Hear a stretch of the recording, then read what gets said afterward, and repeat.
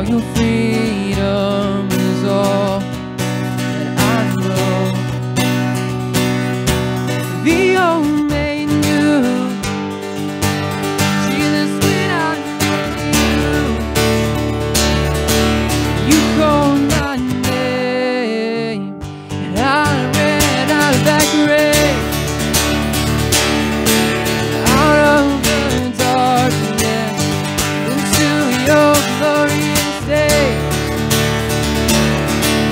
You called my name, I ran out of that grave, out of the darkness, into your glorious day.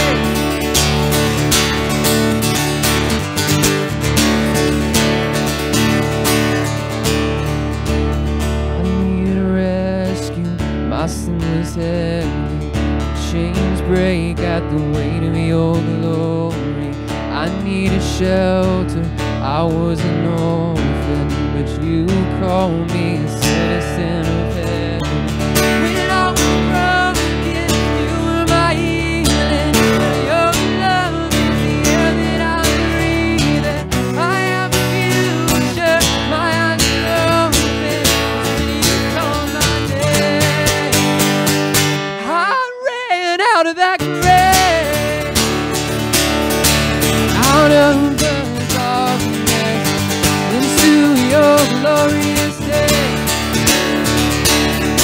You called my name, I ran out of that grave, out of the darkness, into your glorious day.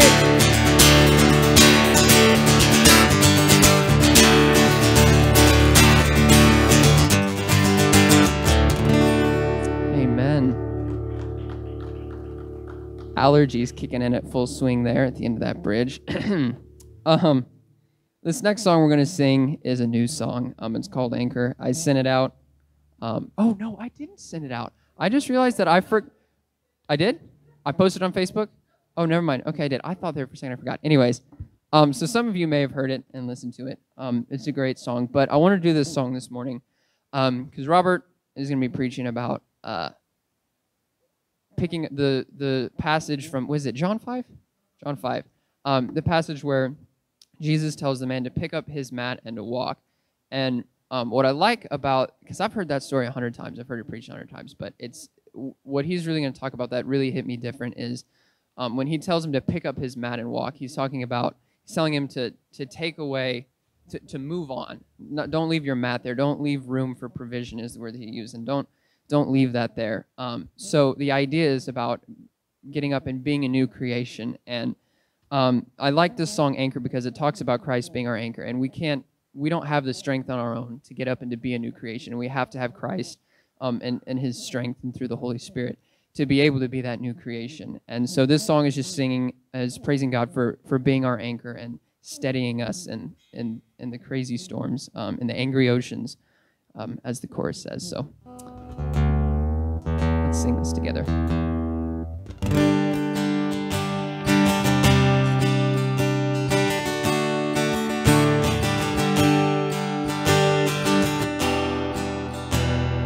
Drifting beneath the horizon, body is weak, but I'm trying to make it to shore. But I'm falling short, I need you more. Wave after wave I've been sinking, so onto your promise I'm clinging. You say that I'm strong, to you I belong. Keep holding on. You are my anchor, so steady me now. You are my anchor, you're keeping my feet on the ground. In angry oceans, you never broke. Every wave of the storm, you are my anchor.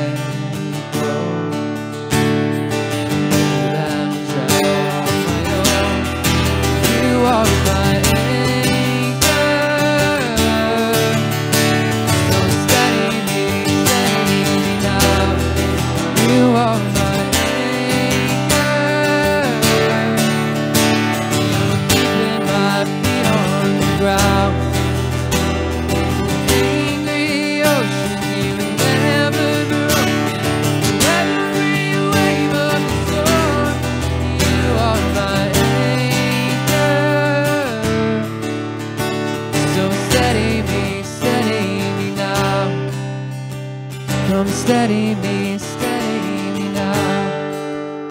Sing that chorus one more time, a cappella. You are my anchor, so steady me now. You are my anchor, you're keeping my feet on the ground. In angry oceans you've never broken, through every wave of the storm. You are my anchor, so steady me now. Come steady me now. Amen. Robert?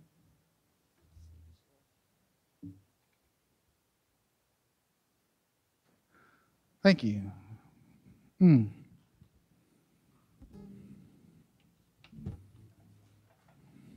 You are my anchor, amen?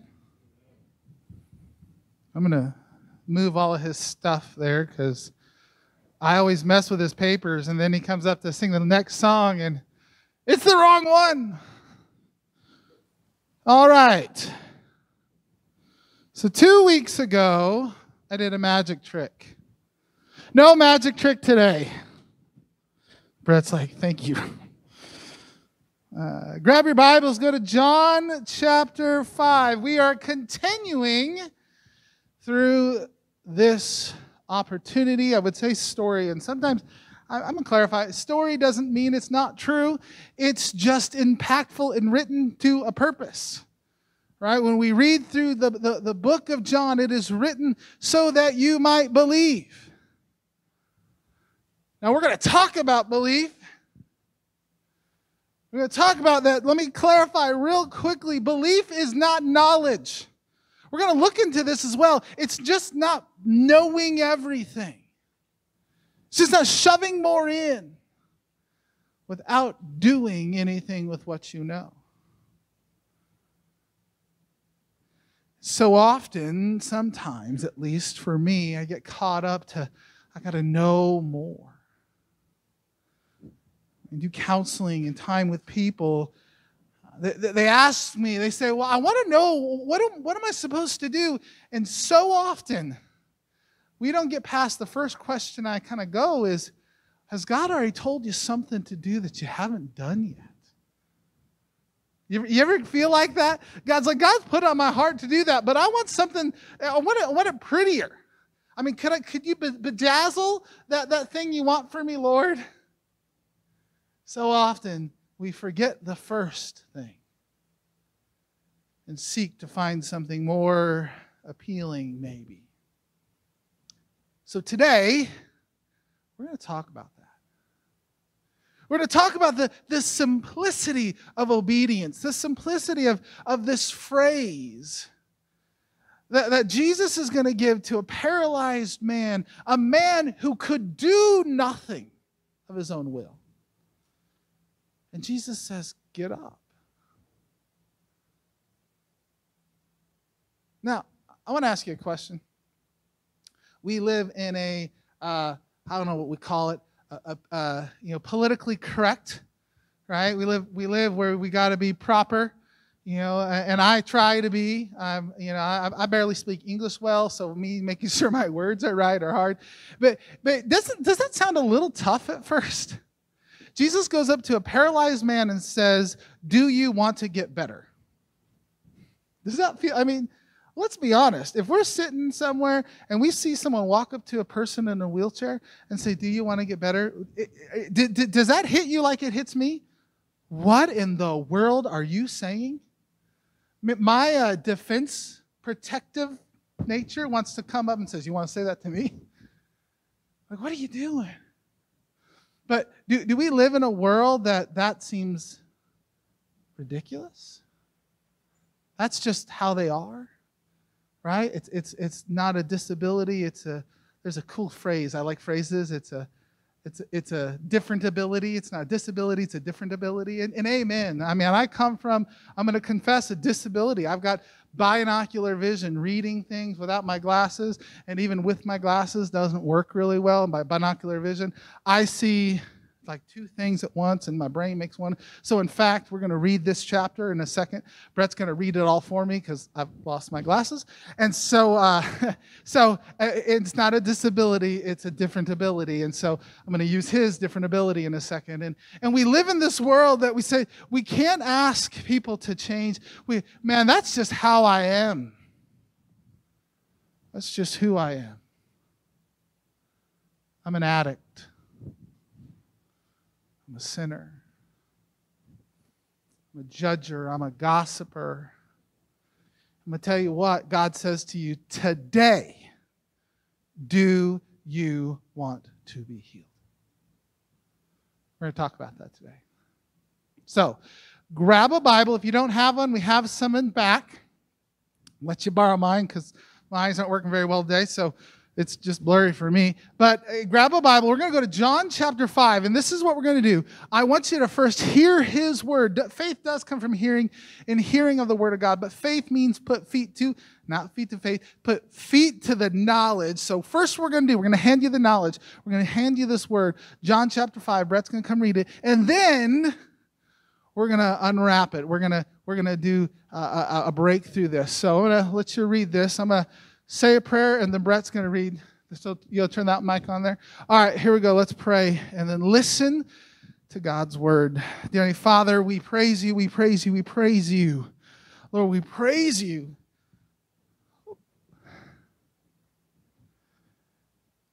God, we want to move. Let's be honest, there may be some in this room that don't want to. There might be some listening online right now that are comfortable in their uncomfortable. They're comfortable with the struggle and say, that's just who I am.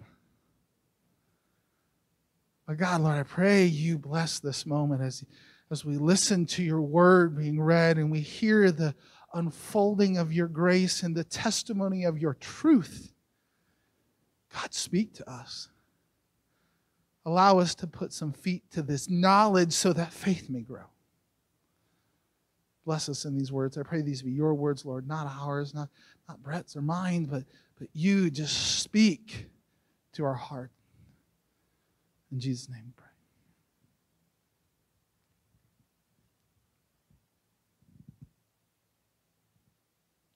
John chapter 5. After this, there was a feast of the Jews, and Jesus went up to Jerusalem. Now there is in Jerusalem by the sheep gate a pool in Aramaic called Bethesda, which has 5 roof colonnades. In these lay a multitude of invalids, blind, lame, paralyzed.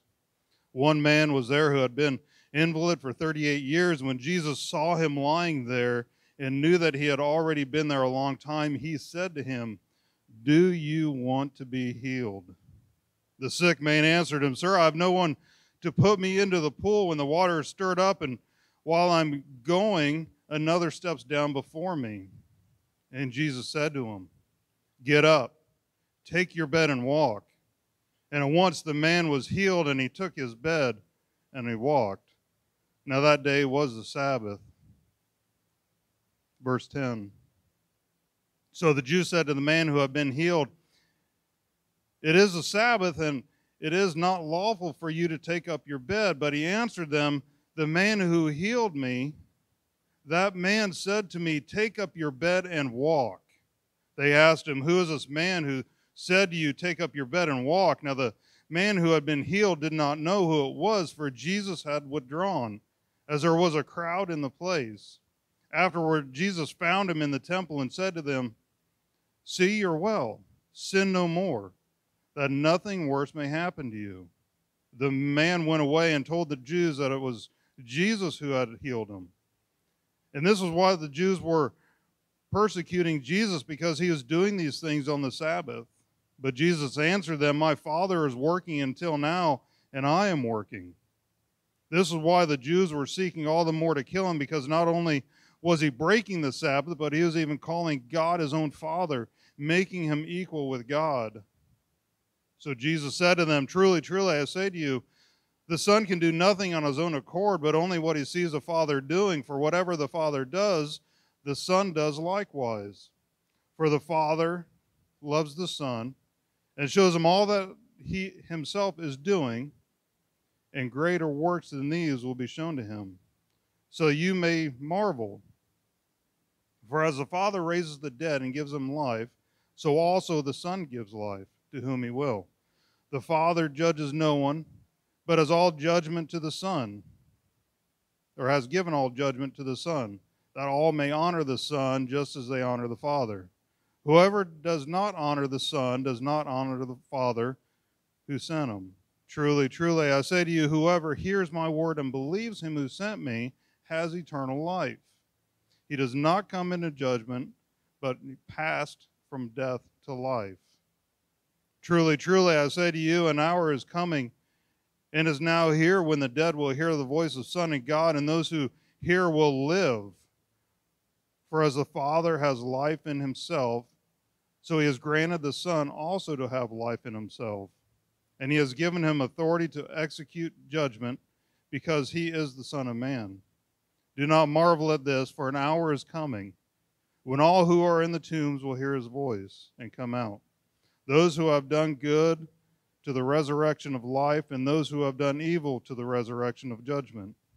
I can do nothing on my own. As I hear, I judge, and my judgment is just, because I seek not my own will, but the will of him who sent me. If I alone bear witness about myself, my testimony is not deemed true. There is another who bears witness to me, and I know that the testimony that he bears about me is true. You sent John, and now he has borne witness to the truth. Not that the testimony I received from this man, but I say the things so that you may be saved. He was a burning and a shining lamp, and you are willing to rejoice for a while in his light. But the testimony that I have is greater than that of John. For the works that the Father has given me to accomplish, the very works that I am doing, bear witness about me. The Father has sent me. And the Father who sent me has himself borne witness about me. His voice you have never heard. His form you have never seen. And you do not have his word abiding in you, for you do not believe in the one who he has sent. You search the scriptures because you think that in them you have eternal life, and it is that they bear witness about me. Yet you refuse to come to me that you may have life. I do not receive glory from people, but I know that you do not have the love of God within you. I have come into my Father's name. You do not receive me. If another comes in his own name, you will receive him. How can you believe when you receive glory from one another and do not seek the glory that comes from God? Do not think that I will accuse you to the Father. There is one who accuses you, Moses, in whom you have set your hope. For if you believe Moses, you would believe me, for he wrote of me. But if you do not believe his writings, how will you believe my words?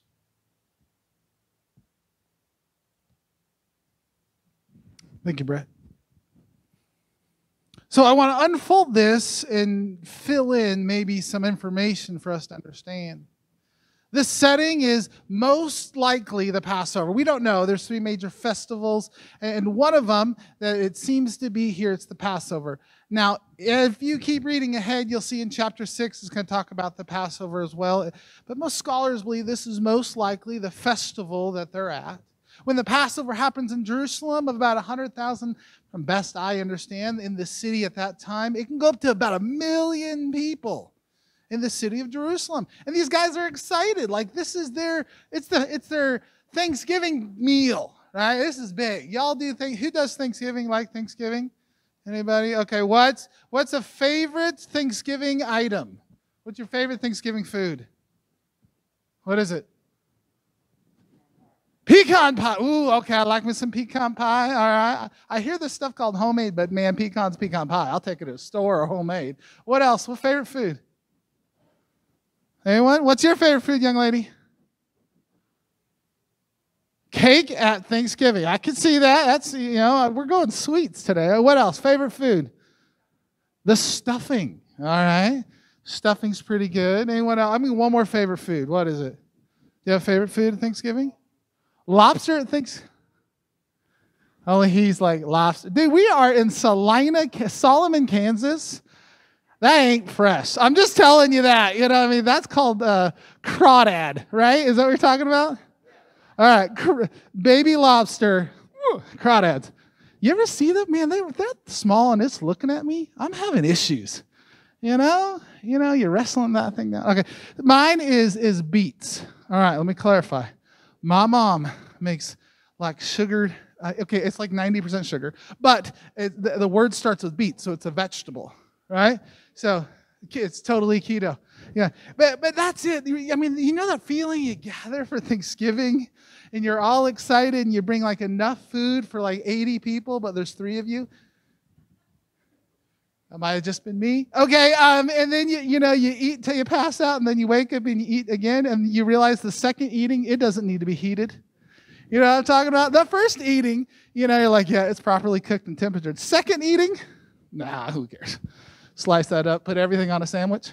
You know what I mean? The entire turkey meal can fit on a sandwich. Maybe pecan pie. We'll see. I'll have to try that this Thanksgiving. But that's how exciting it is. You've got to see the scene. I'm not Jewish, you're not Jewish, so to us it's kind of, so let's Americanize this and say, like, this is like the 10th family reunion Thanksgiving meal. It's big. Everyone comes. Crazy Aunt Harriet, her, sits in the back, smells like cat. Her, right? Like, she's all excited. She hugs you. You're trying to get away. That's the scene. 1 million of this family Jews are gathered. And there's a pool. It's called the Pool of Bethsaida. In Aramaic, it means the pool of mercy. And it's by the sheep gate. It's the Passover. Everyone, good Jewish person, is taking their sheep through the sheep gate. And you know what happens? You got to know the scene of what's unfolding. It's great reading, and I loved it, but to experience what goes on here, that pool is also the pool where they wash the sheep. So everyone goes by the pool. So a whole bunch of paralyzed people are going, man, you're feeling really good today. I'll take a slice of your pecan pie on the way in. Do you get it now? So normally about 1,000 people might gather around. They say up to 10,000 people who are paralyzed and lame are sitting there at the Pool of Bethsaida waiting. Can you give me a little bit of mercy? That's the story. So we're at the Pool of Bethsaida. Now, I love the Pool of Bethsaida because it's one of the stories that people who are against the Bible said, there's no pool. See, the Bible's wrong, and there was no pool. They went to Jerusalem. I mean, it's real easy. It says there's a pool by the sheep gate. That's the eastern gate, and it's right there. Couldn't find it. So see, it's not true. Well, some archaeological diggings were going on, and guess what they found? A pool. Guess what they found as well? Because I, right? Y'all been to a pool before? Water, right? When you read this, you go, wait a second. It says 5 colonnades. Last time I saw a pool, it's got 4 sides. So the Bible is true. Here's what's awesome. They start digging up, and they found out their colonnade. That's a porch, right? There's 1, 2, 3, 4. As they kept digging, they found a colonnade right down the middle. The scripture's true. They found it. That's still not the point. But this story is so powerful. Understand, they're sitting at the pool, and they're gathering around, and there's this story. Now, for me, I'm reading out of NIV, and the NIV, on the bottom of my Bible, there's some italic writing at an angle. I need to explain what this is. So when you're reading your Bible, it's good to know what you're reading. So there are some scriptures, older scriptures, that don't have this story. I'm going to use the word story for the meaning here in it. Now, this could be one of two things, and I'm okay with either because it doesn't argue with itself. Let me read this extra verse. For me, it's verse 4. I want you to hear it and explain it, because if someone asks you, I want to give you some ability to answer that question. Verse 4, it says, "From time to time an angel of the Lord would come down and stir the water, the first one into the pool after each such disturbance would be cured of what the disease had." What? Some of you might not even have that in your Bible. Or some of you have it in there on italic or under parentheses. Well, this was written in Greek. They didn't have parentheses. We made those rules. And so what this was, based on the writing, it's okay if it's true because it fits, right? If it's new, it's not true. If it's true, it's not new. So this isn't the new thing being here. Because if you keep reading, the guy even says in response to Jesus, there was no one to get me into the water when it got stirred. I don't know what it was. And let it be an angel. I don't know an angel being like that. Well, Scripture says the angels hold the law and shared it. So maybe, and I'll show you a cool parallel in a second, but if that's what it was, maybe it was an angel just saying, hey, okay, we're going to go offer a bit of healing. I don't know. It doesn't fit. But if it is, that's fine. It works. But we have to understand, at this time, we're underneath the old covenant. So let's spend a moment here on this side. In symbolization to the old covenant. If you just work hard enough, you'll get healed. See, the old law was the law. Right? We read about Moses, and he's got the law on one side and the tabernacle or the sacrificial system on the other. And so what this is a great symbol of the story of Christ. That if you work hard enough, what's the phrase? Work hard, try, fail, repeat. Right? Did you just work hard enough? And that's where he's at. Every time the stirring happens. Now, it could have been an angel, or it could have been, they're finding out that there was a natural spring there. And I, be honest here, are our brains pretty powerful? Does anyone know what a placebo is? You know, they've found and done tests with placebos that if you give someone a placebo, and it might literally be a sugar pill, your brain is so powerful, you think it's something that might heal you. There's some healing going on. You know what they also did? This is an interesting test. They told people, this is a placebo. They took the pill, and guess what happened? Some people got better. That's how powerful God's designed this thing. So maybe it could be that it wasn't an angel, but it was the story. That every time the bubbles happen, first one in. Whichever one it is, the story of Christ is true. And the story of how the sacrificial system connects with the law. And Jesus finds the man. This guy who's been trying hard, fail, repeat.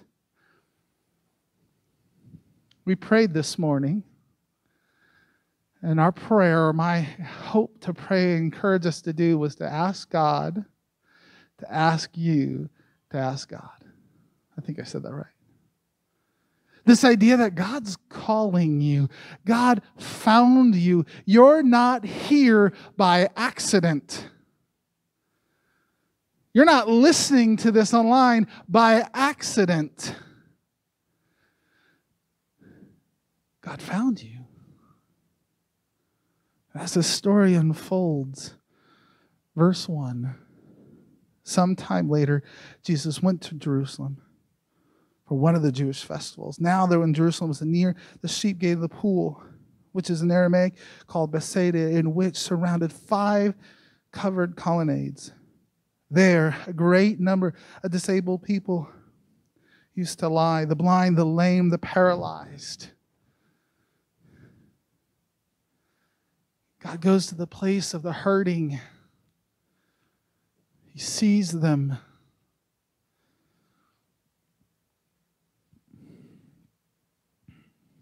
Verse 5. One who had been there, an invalid for 39 years, when Jesus saw him lying there, he had learned that he had been in this condition for a long time, and he asked him,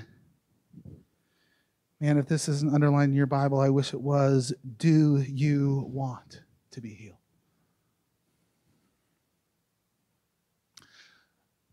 See, there's this difference between knowledge and faith. Now, Scripture makes clear faith comes in hearing, and hearing of the Word of God. That's the knowledge. There's truth. And we'll know this because of what Brett read later on. Jesus even clarifies the testimony.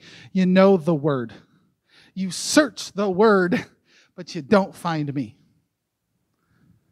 So Jesus asks this question. And I want to ask you,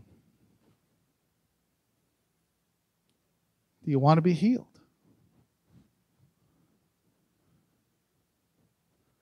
That's it. That's the lesson right here. You need to know, do you want to be healed? If you can't answer this question, there's no reason to know step 2.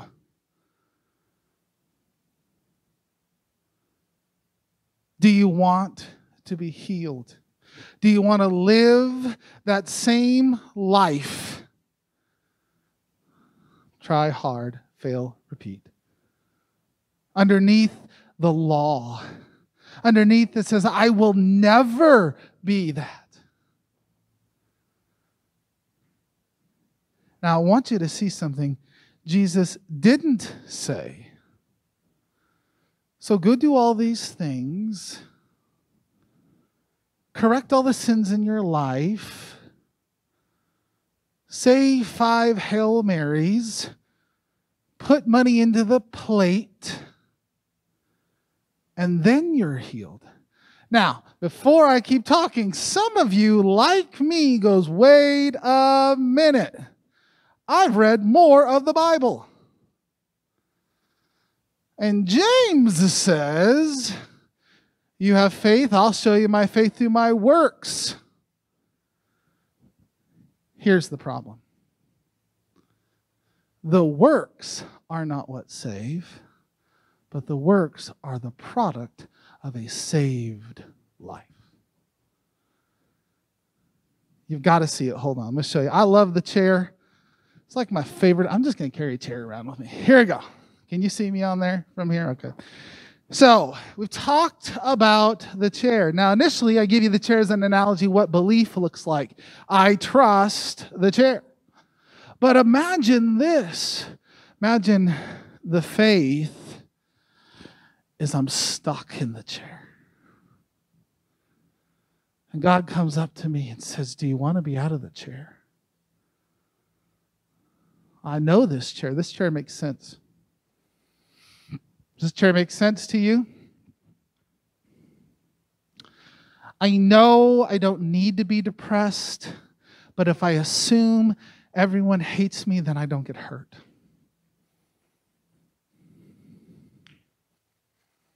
I know I should be loving to my spouse, but if I do, they're going to hurt me again. Not me. That's more from I'm married the best woman in the world, so. I know if I talk about God at work, I'm going to get mocked again. I know God says I don't need to do those things that I shouldn't do. But how am I supposed to feel good? How am I supposed to find comfort? I know the chair. And Jesus walks up to the lame man, and he sees him, and I don't want to say comfortable. There was a time in my life where My family and I went through a trial, and I was lame. I was almost paralyzed. Ruptured a disc in my back, L3, L4. And I spent 20 hours in the bed. Couldn't walk, couldn't feel my legs. Went into the ER in a wheelchair, and I can walk today. And I don't want to say it was comfortable, but I was comfortable with the uncomfortable. That's what I knew. My wife's an occupational therapist, and she taught me new ways, but everything I had to do to start moving hurt. You go to therapy, and it was hard. But she said these things, Robert, if you don't get up and move, you will never get out of this bed. But it hurt. Finally, I had to go get surgery, and it hurt. Had to do life differently, and it hurt. It was work. So Jesus says to this paralyzed man, do you want to be healed? Now, if you don't know the answer to this question, go back and listen to everything Brett has been talking to us in Romans. Do you know that Jesus had already healed him?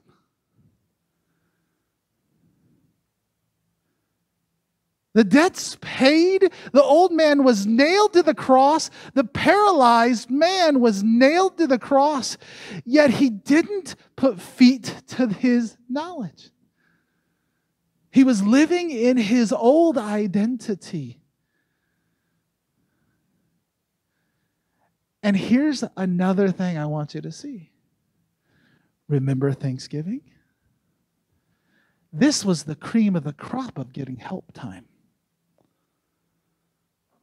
This was the guy that everyone knew had been there for a long time. This is the one he had built relationships. Hey, I saw you last thing. Yeah, could you help me again today? So when he goes up to this man and says, do you want to be better? He's like, man, I'm doing pretty good right now. I mean, maybe it would have been more impactful if it would have been like not during a festival time, you know, about halfway through and all the extra blessings and people aren't as guilty when they're watching him walk by. And he's like, you know, when lives get a little bit tougher, you know, got a tripper. When life gets a little bit tougher, you know, then maybe, but no, Jesus goes to the paralyzed man in kind of the midst of blessing. He hasn't gotten to work. Food's getting delivered. He's getting fresh lamb. He says, do you want to be healed? So don't take offense to that phrase. I work with men who I ask that question to almost every day, who struggle in addiction, who know one way of life. Sometimes people come to me and say, you tell the guys where you work you can't have a cell phone in their room. Yeah. Because I deal with guys who probably look at stuff they shouldn't on their cell phone. Say, you tell a guy that they've got to go do job applications or they're kicked out. I say, yeah, I give them grace, but yeah, because if you don't work, you're not going to change. You make him do chores. I don't make him. I give him the choice. I said, do you want to get better? So this isn't a new concept, but maybe for our society, it's a little more real today. Because it's comfortable to come to church. Depending who's preaching, it's different lengths. I don't know, man. I was going to go 2 chapters today. I was going to take you down. I'm doing 2 hours. But they all got stuff to throw. I'm not. It's comfortable to just come, feel good for a minute. I mean, they're not asking me to do anything. I'll just sit and go home. And I'd say punch our pew card, but we got chairs, so punch our chair card and move on. But the reality is God's asked you a question, do you want to be healed? And that question lies at your feet. Do you want to be healed? And look what's next. Verse 7, he says, Sir, the invalid replied, I've got no one to help me into the pool. When the water is stirred while I am trying to get in, someone else goes down ahead of me. I've tried it. I've done it the way I was told to do it. I'm trying to live by the law, and it doesn't seem to be enough. I keep trying, and I fail and repeat. And Jesus didn't say, oh, well, okay, then, nice try. I'll talk to the next guy. You want to be healed? No, he wasn't afraid to speak into that man's life. Verse 8. And again, man, if this isn't underlined, this should be your verse. Then Jesus said to him, get up. Pick up your mat and walk.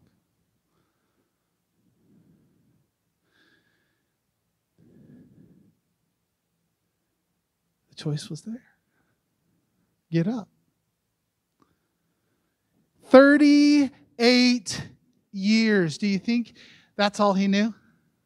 What's the world say? Let's medically break this down for just a quick second. The world says at 38 years, his body has gone into, what's that thing called? Atrophy. The world says that's impossible.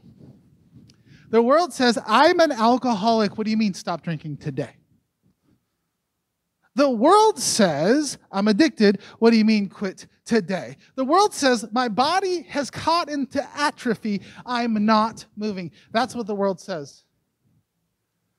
Jesus doesn't even comment on it. Get up.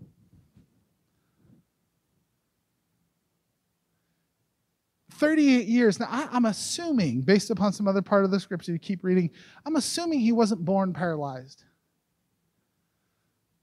But that's an assumption. So I think he's a little older than 38. But if he was only 38 years and was born paralyzed, here's the bigger statement. He never learned how to walk. So what would we want to say? Start rolling over, right? I mean, I remember the day my son was, how old was he? He was a couple months old, and Audra comes in, and they're like, hey, Jeremiah rolled over. I'm like, yeah, that's my boy. The book says like not till 12 months. That's my boy. But he didn't roll over. The doctor literally made fun of us because I went in all excited because first time papa, right? So everything he did, like, whoa, he sneezed. Yay. So I go to the doctor. I'm like, yeah, your book says he doesn't roll over till this date, and my boy rolled over. Doctor says, yeah, he just like dropped him. I'm going to go, well, but I mean, that's it, right? So we would have started with that. Right? If we were Jesus, we would have said to the guy, all right, I want you just to roll over. You know? You know? That's I would have been me. I would have been like, all right, all you got to do is I just want you to bring your Bible. Just bring your Bible to church. You don't got to read it. No, just open your Bible, right? That would have been me. That would have been me. You don't really got to do any of this. I just, I want you to punch the card. That would have been me. But Jesus says, get up, and it gets worse. That's a slippery corner. It's okay, just get up. There we go. It is slippery. Someone get them a towel. It's all right. We'll get you off. Don't worry. It's all right. When those things happen, I was speaking at Unite Salina, and the sound system went crazy when I started talking about Jesus. And they all freaked out and got nervous. You know what I said? Oh, that's okay. That's Satan. He gets one. That's it. Because God takes the rest. So the world says, don't ask him to change. The world says. And Jesus says, no, not only do I want you to get up. And this, man, when I saw this, it hit me. Because there's moments in my life, I'm like, okay, I can change for a day. Right? I mean, I fast in between breakfast and lunch like nobody's business. I am super keto after I eat the candy bar. You know? I exercise in between every bag of potato chips. I mean, I totally nail it, right? He says this simple phrase that hits me, church. I'll tell you what, it frustrates me. It hurts. He says, take up the mat. Now, I was going to be really mean and have our little kiddos there because I've tricked them. They've been sitting on a mat. And I was going to have them roll it up. And they say, sit back down, right? You see, this is the terminology that I want you to see. That God is, not only is he going to ask you to do something, the only way you're going to do it is with God. He's then going to say, and then I don't want you to leave any provision to the old self. Right? Remember we talk about that old man nailed? And I love this because Brett talks so much about this, and I need to hear it, Brett. I need to hear that I'm not the old man anymore. But so often I'm the dude climbing onto the thing trying to see how strong those nails are. God, I really can't pull it off. And he says, leave no provision. Leave no provision for sin.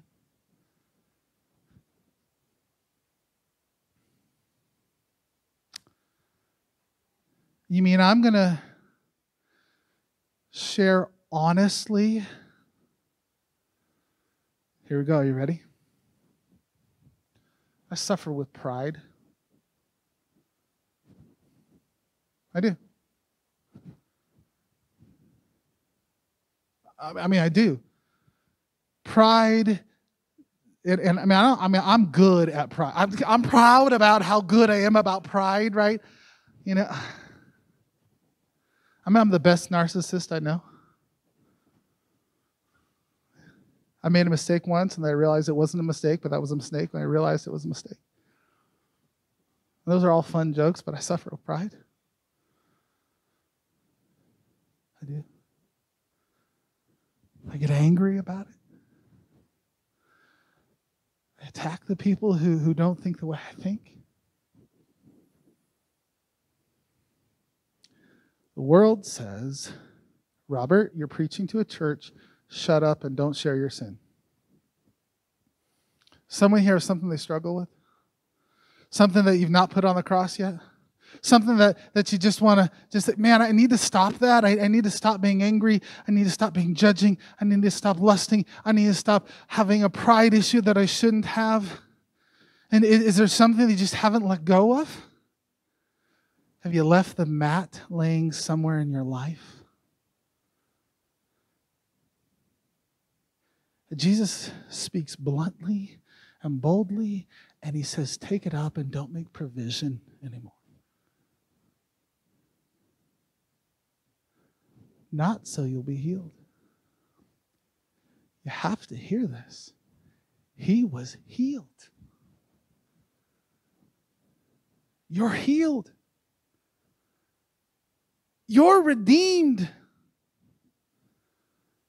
It's all redeemed. Jesus hung it all on the cross. There's no negotiation there. So we don't stop there. Get up. You're redeemed. Right where you're at. And the beauty of is this walking process. There's still work to go. And I wanted to go into 6, but I'm not. But you go into 6 and we'll be there in 2 weeks. Because he's going to speak into his disciples, the ones that have decided to get up. And they've got a little bit of mat issues. Because he's going to say, hey, let's heal them, right? Let's go ahead, let's go feed the 5,000. He says it to Philip. And you know what? That's in his hometown. He's talking about his mat. And Philip's like, man, it costs so much. That's his mat, isn't it? Like, I know how much I know where you get the fish. I would have given you a discount. I got a guy. Right? Scripture says, but Jesus knew. He was giving him a chance to see, are you going to trust the mat, we're going to walk in the faith. So go read that this week. And there comes a choice. In a few minutes, we're going to do communion. And what I love about communion, it's a remembrance of your new reality. If you have your Bibles, turn to John 6. Again, we're not going to John 6, but doing for communion. So I'm sneaking a little into 6 just because I want to read this to you. John 6, verse 53 and following says this, Jesus said to them, very truly I tell you, unless you eat the flesh of the Son of Man and drink his blood, you have no life in you. In a few minutes, we're going to give you an opportunity to come and take communion. So we got this phrase that we've been saying, and I was driving around the city today, and the phrase we've been using is come as you are. Right? There's another body of believers in the town, and guess what's on their billboard now? Come as you are. So the message is true everywhere. Jesus says, come. You're healed. And that's what we're remembering today. So it's a little different. So we're going to have an opportunity to say a prayer. We're going to take communion. And I'm going to close this out with one more thing, and then we're going to one more song. But as we pray, I want you to come up. Because of COVID, we would have let past it, but we're going to ask you to get up. All right, so there you go. First practice. Man, I should be a teacher. I'm in a school. I should be a teacher, right? What's that called? Like you give a practical. We got a print. I don't know. I wish I knew teaching. He's like, man, you are not going to be a teacher. Okay, but I know like you give practical things. It's your lab, right? So here we go. We'll start with get up. Come get up. Take communion if you wish. It's available for everybody. It's enough here. But we have to put the gloves on and a mask on so we're properly COVIDed. And we'll take communion. I'd like you to grab it, if you'd be willing to come and grab it, and then come have a seat. Don't take it yet. And we're going to do that. We'll have this opportunity. Let's say a prayer. We'll come grab communion. And then I want you to come back to your seat if you'd be willing to do that. And then we're gonna take it together, but it comes with this idea that we're gonna understand our new reality and we're gonna start living into it. We're gonna leave no provision for sin, but we're gonna hear the message of God. He says, "Get up," and understand that it's all nailed to the cross. Come remember that with us in communion. Let me say a prayer. Dear Father, we praise you, we praise you, we praise you. Lord, I know, and if anything, even just me, there are some here who've got some mats in their life they just need to pick up. Lord, I know that there are some here who maybe have been a little too comfortable with uncomfortable and need to get up and make a choice. But Lord, in this moment, I pray you speak to our heart. We're going to spend this time in remembrance of the fact that the old man is nailed to the cross, that you've redeemed the world.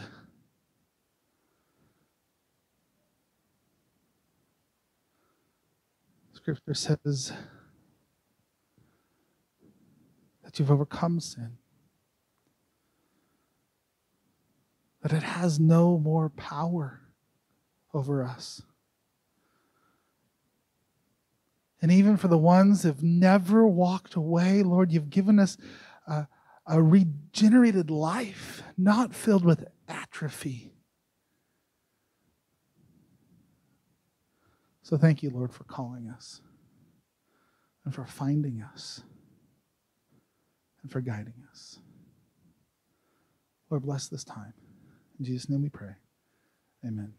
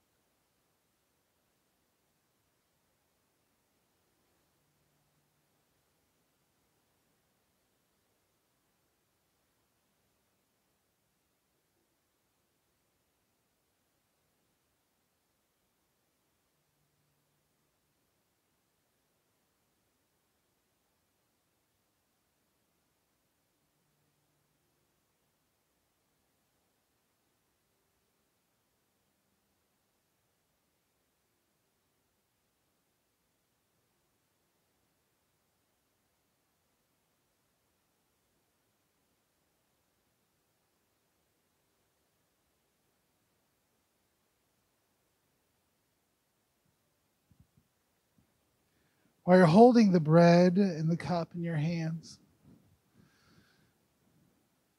The bread represents the new body. That old self is done away with. We see that in Jesus. He gave the new body to the man and he says, get up. And the blood represents the sin being washed away. Listen to this at verse 12 of chapter 5. Jesus found him, which is awesome. We're going to talk about that later at some point when we get there. We're going to talk about Jesus finds you. And he goes and finds the man. Verse 14, actually, it says, later Jesus found him in the temple, and he said to them, see, you are well again. You have the body. Stop sinning, or something else worse might happen. He says, now live the new life. You're covered in his blood. So what you do is I want you to take the body and I want you to eat it. That's your new body. It's a symbol, but it's yours. The new self is here. And you can walk.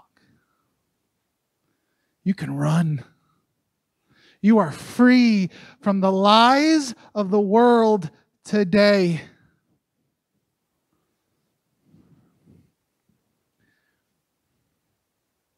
Now the sweetness of the juice,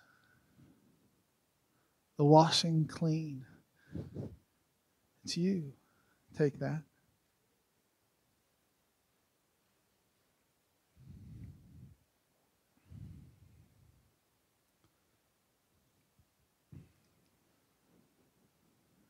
That's the symbol. Get up. Take up your mat. And let's walk together. We might be a small little church in Solomon, Kansas. But man, what God can do with a little story of some healing. Amen. You're healed. You've got the knowledge. It's yours. Now the choice is yours. Are you willing to get up?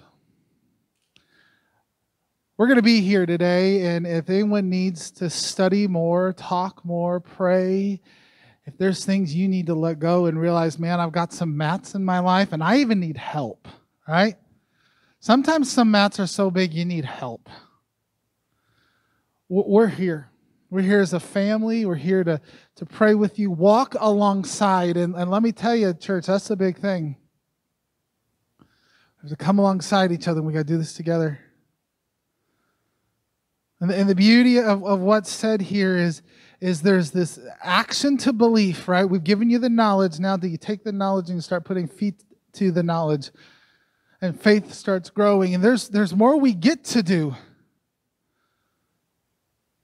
We start unraveling what this belief manifested in our life looks like. And yes, that might mean saying, go do some work. Not I get to, but I got to. Just like I do when I speak to the men or where I work is no longer is it just asking for something free, because it's already given. Now go and do. We want to partner with you in that. We want to work with you in that. Come alongside with you, co-labor with you in that.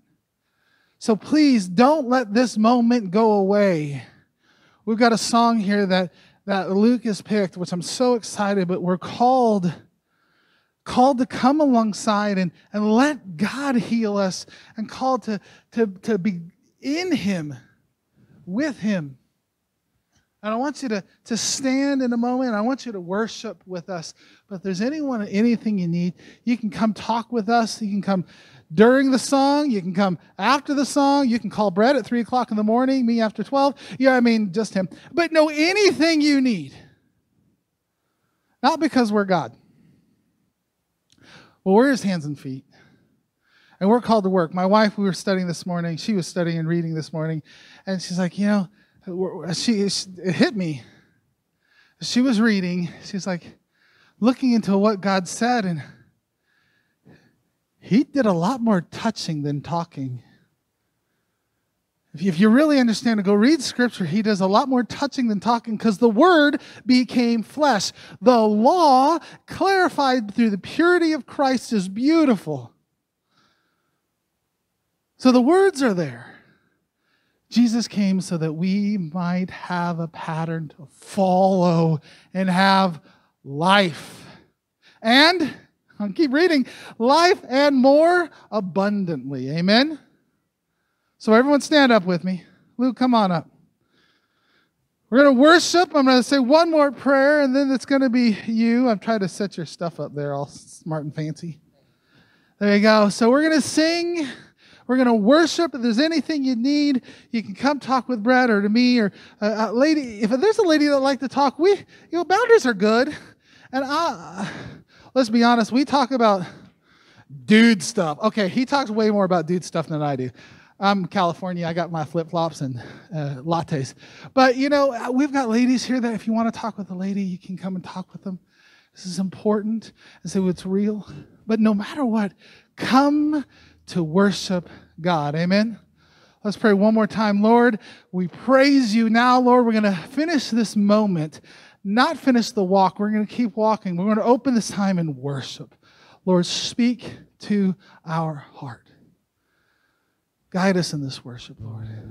Lord, whether it be out of key has no value because you hear the heart. Let us make a joyful noise together as we praise you. In Jesus' name.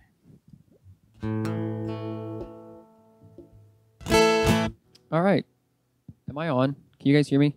There we go. Now I'm on. Okay. Let's sing this last one together. Death was arrested.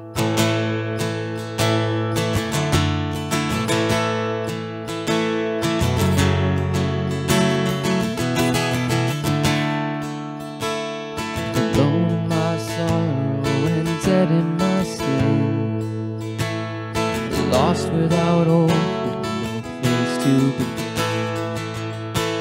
Your love made a way to let mercy come in. When death was arrested, my life began. Now ash was redeemed, only beauty remains. My orphan heart is given. My mourning grew quiet and my feet arose to dance. Death was arrested.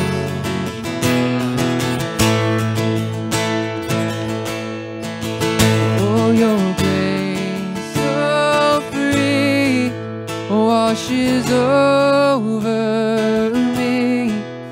You have made me new. Now life begins with you.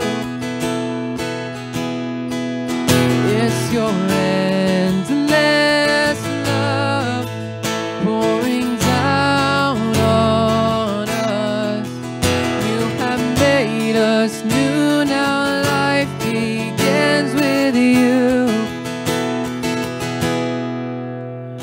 Released from my chains, I'm a prisoner no more. My shame was ransomed faithfully. He canceled my debt and he called me his friend. When death was arrested, my life began. Oh, your grace so free washes over me. You have made me new. Now life begins with you. It's your endless love pouring down on us. You have made us new. Now life begins with you. Our Savior displayed on a criminal's cross. darkness rejoiced as though heaven had lost. But when Jesus arose with all freedom in grace, that's when death was arrested and my life began. Oh, your grace so free washes over me. You have made me new, now life begins with you. It's your endless love pouring down on us. You have made us new, now life begins with you. We're free, oh we're free, free forever we're free. Come join the song of all the free. Yes, we're free, free forever, amen. When death was arrested and my life began. Oh, we're free, free forever we're free. Come join the song of all the free. Yes, we're free, free forever, amen. When death was arrested and my life began. When death was arrested and my life began. That's when death was arrested and my life began. Oh, your grace so free washes over me. You have made me new, now life begins with you. It's your endless love, thank you God, pouring down on us. You have made us new, now life begins with you. Thank you, God, so much for your endless love, Lord, that pours down on us, God, and your grace to forgive us every time that we go back to that mat, Lord. But I pray that you just give us the strength, Lord, to pick up our mats and to walk, to be a new creation in you. In Jesus' name, amen.